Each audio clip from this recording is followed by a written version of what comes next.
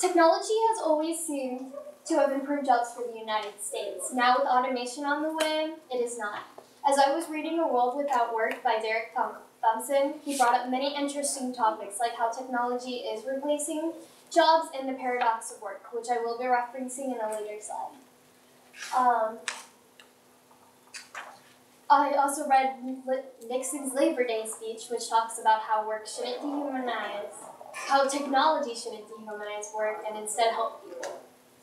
This led me to my research question, which is to what extent is technology going too far when it begins to replace jobs? Alright, we live in a time where technology is growing at an exponential rate. Soon enough, automation will start to replace jobs and start to change the economy. Technology is going too far when it starts to replace jobs because the economic structure is changing, people are losing their purpose, and in society will drastically be changed. Automation is now beginning to be implemented into many different jobs. Speech by Nixon talks about how technology shouldn't dehumanize work. Technology is supposed to help people, but now it's replacing jobs. This shows a change in economic structure. A study on telehealth talks about how they're beginning to replace jobs in the health area. This shows that in the future, many physicians will actually be decreased. Then also, low-wage jobs are starting to lose money. And the U.S. Council of Economic Advisors estimated that 83% of jobs paying less than $20 per hour could be automated, which shows how low-wage jobs could be eliminated.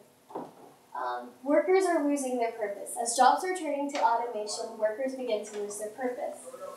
Most people want to work and are miserable when they cannot. People who lose their jobs are more likely to suffer mental and physical alignment. This shows a loss of purpose because people are losing their purpose and they're also suffering mental problems, i.e. depression.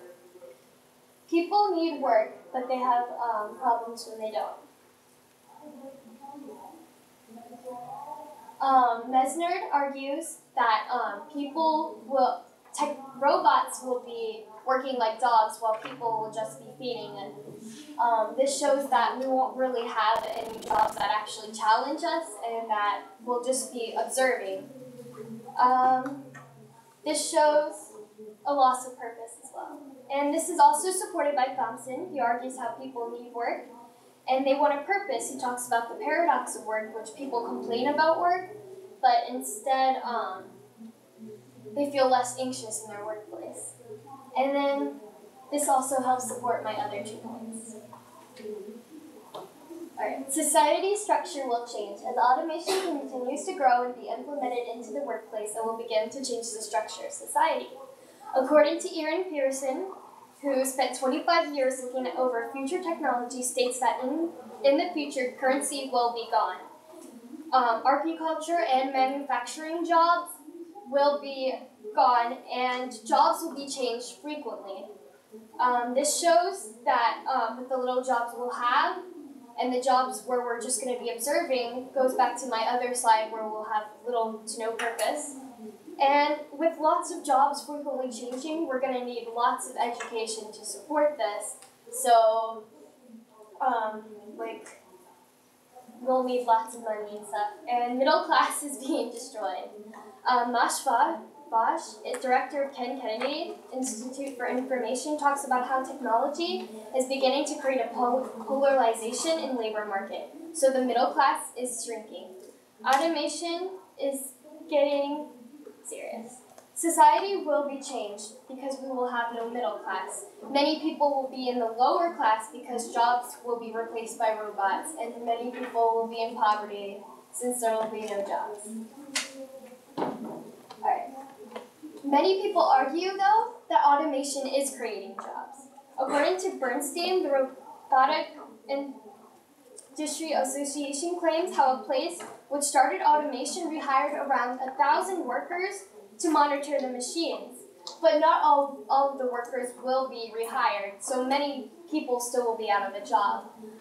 Also, this also shows a loss of purpose since they'll just be monitoring robots, which they'll be doing nothing challenging.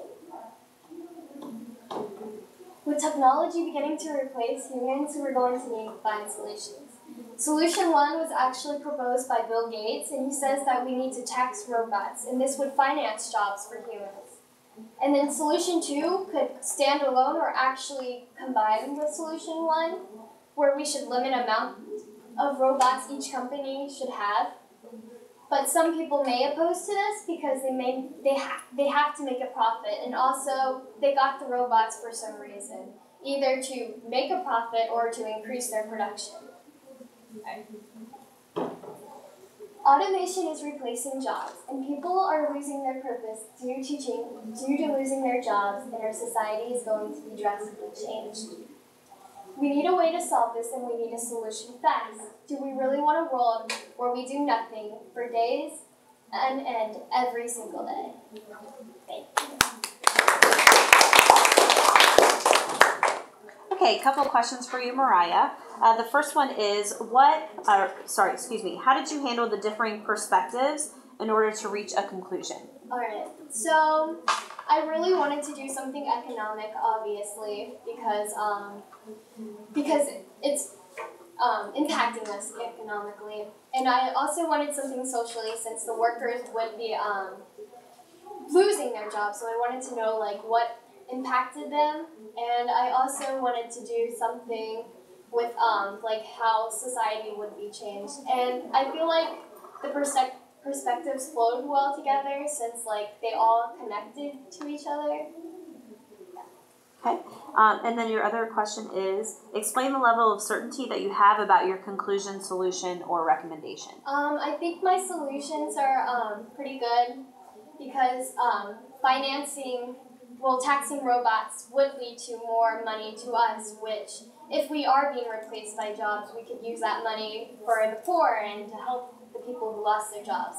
Also, limiting the amount of robots would be very beneficial because robots would still be less, and people would still be able to get many jobs.